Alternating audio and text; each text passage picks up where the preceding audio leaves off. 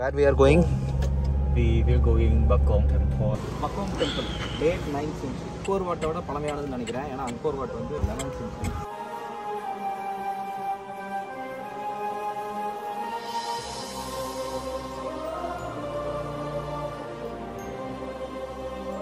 இதோ சொல்கிறார்கள் புத்த பிச்சுகள். தமிழனின் பெருமை ஊர் சொல்லட்டும். Mystery, full of mystery.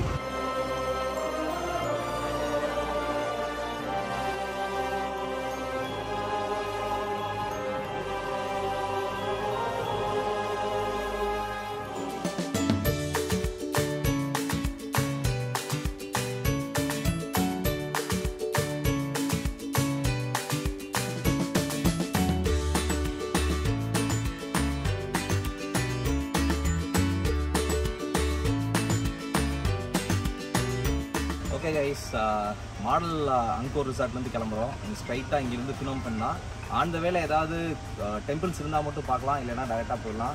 ஏன்னா நாளைக்கு ஏர்லி மார்னிங் எங்களுக்கு flight. So we don't want to take any risk. Where we are going?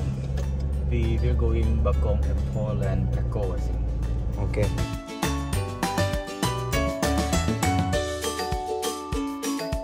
பக்கோ டெம்பிள் வந்திருக்கோம். நீங்கள் என்னென்னா நேற்று வாங்கின அதே டிக்கெட்டு அதே பாஸ் நம்ம யூஸ் பண்ணலாம் 2வது நாளும். Red bus big Cambodia please. First டேக்கு இங்கே ஒரு பஞ்ச் பண்ணியிருக்காங்க, செகண்ட் டேக்கு இங்கே ஒரு பஞ்ச் பண்ணியிருக்காங்க. பக்கோங் temple late 9th century. So let's say நம்ம கால்குலேட் பண்ணோம்னா அங்கோர் வாட்டை விட பழமையானதுன்னு நினைக்கிறேன். ஏன்னா அங்கோர் வாட் வந்து 11th century. இன்றைக்கி நம்ம கூட கைடு இல்லை, நம்மளாக தான் இந்த இடத்துக்கு வந்திருக்கோம். ஸோ இந்த இடம் வந்து நம்ம எப்படி சொல்லலாம்னா ஸ்ட்ரக்சர் வந்து மினி அங்கோர் வாட் தான். அங்கோர் வாட்டில் என்ன ஸ்ட்ரக்சரோ அதே மாதிரி தான் இருக்குது. ஒரு அவுட்டர் லேயரு சேம் அதே மாதிரி ஒரு அகழி வச்சுருக்காங்க பாருங்கள். 2 சைடும் பார்த்தீங்கன்னா அகழி தெரியும். லெட்ஸே இந்த அகழி நம்ம கால்குலேட் பண்ணோம்னா எப்படி ஒரு 100 மீட்டர் வரும். இன்னொரு விஷயம் என்னென்னா இந்த அங்கோர் வாட் இந்த என்டையர் சிம்ரிப் சிட்டியில் வந்து அங்கோர் வாட்டை சுற்றிலும் பார்த்தீங்கன்னா மோர் தென் 2000 டெம்பிள்ஸ், 2000 கோயில்களுக்கு மேலே ஐடென்டிஃபை பண்ணியிருக்காங்க. ஸோ இந்த எல்லா கோயிலையும் நம்ம எக்ஸ்ப்ளோர் பண்ணணும்னா குறைஞ்சது 2 மாதம் வேணும். ஸோ இந்த எல்லா கோயில்லையும் பார்த்தீங்கன்னா சிவா அண்ட் விஷ்ணுவோட தடயங்கள் எக்கச்சக்கமாக இருக்குது. அண்ட் அவங்களே ப்ராப்பராக மென்ஷன் பண்ணியிருக்காங்க, this temple is dedicated for Vishnu, this temple is dedicated for Siva அப்படின்னு நிறைய பெரிய பெரிய கோயிலில் வந்து மென்ஷன் பண்ணியிருக்காங்க. அதை வந்து அவங்க மறுக்கவே இல்லை. ஸோ அது பழமை, இது புதுமை, மாங்ஸ் தங்குற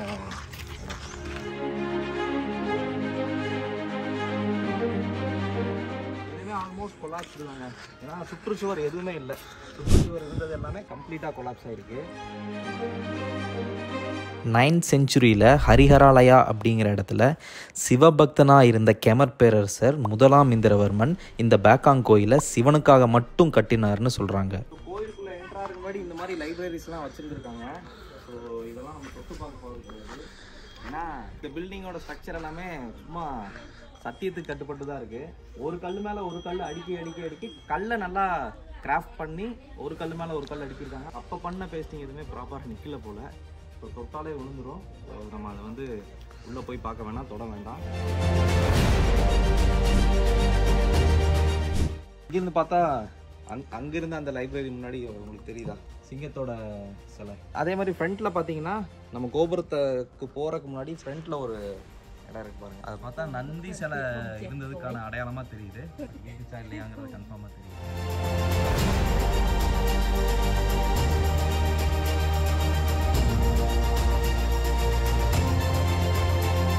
இதுவும் பார்த்தீங்கன்னா ஆல்மோஸ்ட் 70 டிகிரி ஸ்லோப் தான், இந்த அளவுக்கு இருக்குது. பட் ஆனால் படிகள் வந்து அங்கோர் வாட்டில் இருந்த அளவுக்கு ரொம்ப குறுகலாக இல்லை. So easy to walk.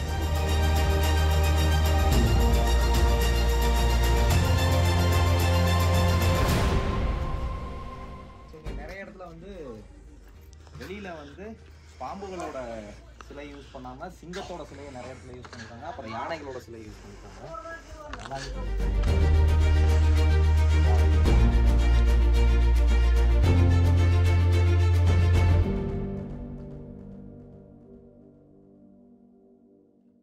Same கோயிலை சுற்றி அகலி இருந்தாலும் உள்ளே வந்ததுக்கப்புறம் 5 அடுக்குகள் 5 ஃப்ளோர் மாதிரி இருக்குது. ஸோ இப்போ நம்ம இருக்கிறது வந்து லெட்ஸே 3rd ஃப்ளோர். 1 2 3 4 5 அதுக்கு மேலே தான் வந்து கோபுரமே இருக்குது. ஸோ நம்ம இப்போ 3rd floor நின்றுருக்கோம். ஸோ இங்கேருந்து பார்த்தா என்டையராக எல்லா விஷயங்களுமே தெரியுது. அதே மாதிரி இங்கே மணல் கற்களையும் தாண்டி செங்கல்லையும் கூட கட்டியிருக்காங்க. சின்ன சின்ன செங்கலை யூஸ் பண்ணி கட்டியிருக்காங்க.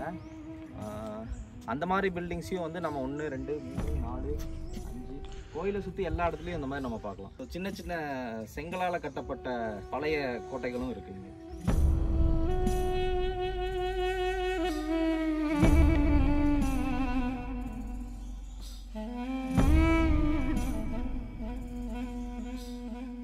ஆக்சுவலாக நம்ம கிழக்கு வாசல் வழியாக என்ட்ரானோம். சுற்றி பார்க்கும்போது பார்த்தா தெரியுது 4 பக்கமே வாசல் இருக்குது. 4 பக்கமே ஒரே மாதிரி ஸ்ட்ரக்சர் தான் இருக்குது. ஸோ அதே மாதிரி ஒரு என்ட்ராகிறதுக்கு ஒரு கோபுரம் இருக்குது. அந்த கோபுரம் வழியாக என்ட்ராகும் போதே அங்கே ஒரு ஜன்னல் இருக்குது. அந்த ஜன்னலில் பார்த்தோம் அப்படின்னா வாவ், என்ட்ரன்ஸ்லேருந்து பார்க்கும்போது தனியாக இந்த கோபுரம் மட்டும் தெரியுது.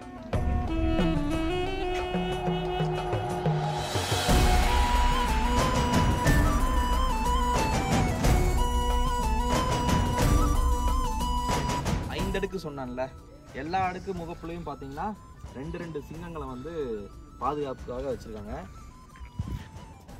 ஸோ அங்கே 2 இருக்குது, இங்கே 2 இருக்குது. ஸோ அதுக்கப்புறம் இங்கே 2, மேலே 2. ஸோ ஒவ்வொரு முகப்புலையும் 2 சிங்கம் இருக்குது. எல்லா கார்னர்லையும் பார்த்தீங்கன்னா யானைகளோட சிலை வச்சுருக்காங்க. எல்லா கார்னர்ஸ்லையும் நம்மளால் யானைகளோட சிலையை பார்க்க முடியுது.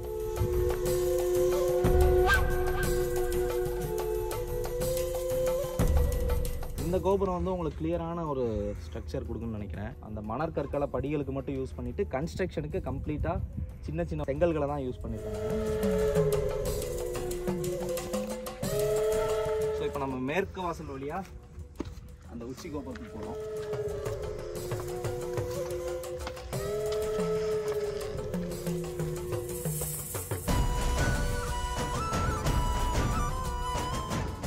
இந்த கதவுகள்லாம் பூட்டப்பட்டு தான் இருக்குது. உள்ள நம்மளால போக முடியாது.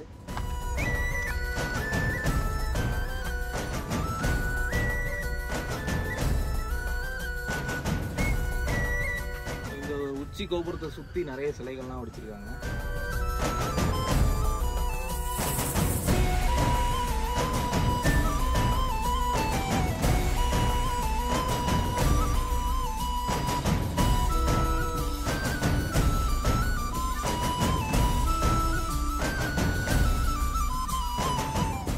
மாதிரி இருக்க சைடு மட்டும் டோர் ஓப்பனாக இருக்குது. அங்கே வந்து சுத்த கடவுள் இருக்காரு.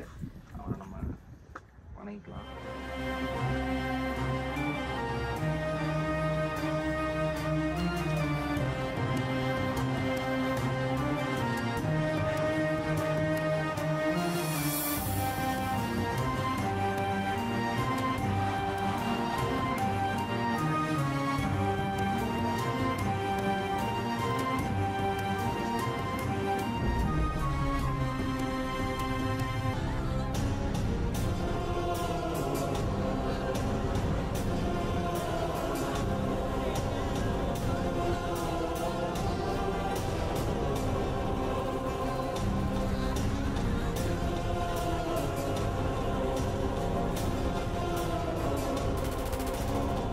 எல்லா கோயில்களுக்கும் முன்னாடியும் சுத்த கோயில் வந்து புதிய கோயில் வந்து இருக்கும். அது நீங்கள் வந்தீங்கன்னா உங்களால் விட்னஸ் பண்ண முடியும்.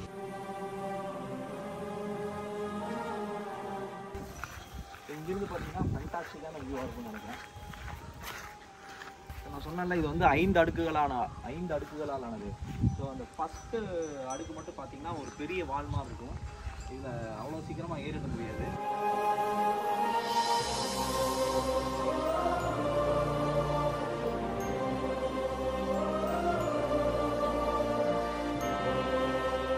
நிறைய பேர் டீமாக விசிட் பண்ண வந்திருக்காங்க. இதோ சொல்கிறார்கள் புத்த பிச்சுகள். கொக்கோகோலா கொண்டு போகிறது. Okay guys, bye from here. So already தூரல் வர ஆரம்பிச்சிருச்சு. நீ அடுத்து வேறு ஏதாவது லொக்கேஷன் கவர் பண்ண முடியுமாங்கிறது போனால் தான் தெரியும். Let's go let's go let's go. தமிழனின் பெருமை ஊர் சொல்லட்டும்.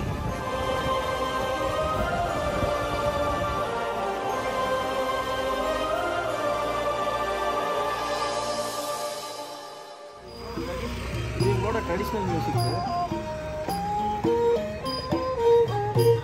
எல்லாமே டொனேட் பண்ணுறாங்க.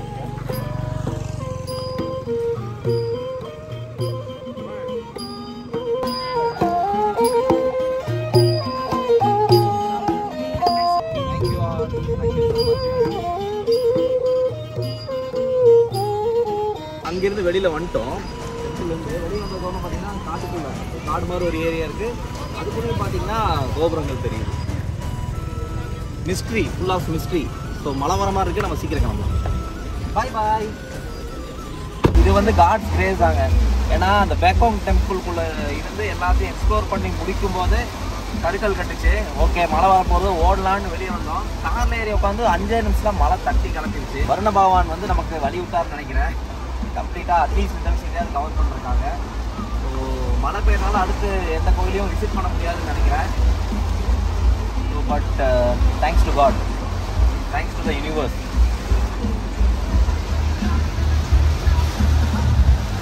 பேய் மலை.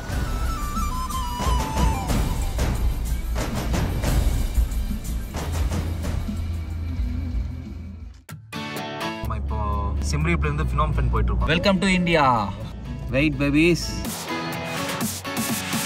இந்த ஏரியாவில் பாருங்கள் கம்ப்ளீட்டாக புத்தா சிலைகளை மட்டும் விற்கிறாங்க. 7 தலை நாகத்துக்கு அடியில் புத்தா உட்கார வச்சிட்டாங்க. இங்கே படுத்து கிடக்கிறாரு பாருங்க. இன்னும் மூஞ்சியை ரெடி பண்ண வச்சுருக்கேன். It's funeral. ஸோ இறுதி சடங்கு.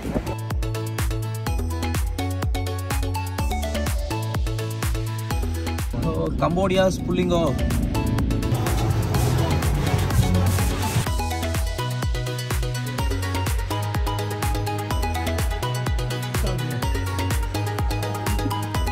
அவனை கம்பல் பண்ணி இன்னைக்கு இந்தியன் ஃபுட்டு தான் சாப்பிடணும்னு அவனை சாப்பிட வச்சுட்டு இருக்கோம்.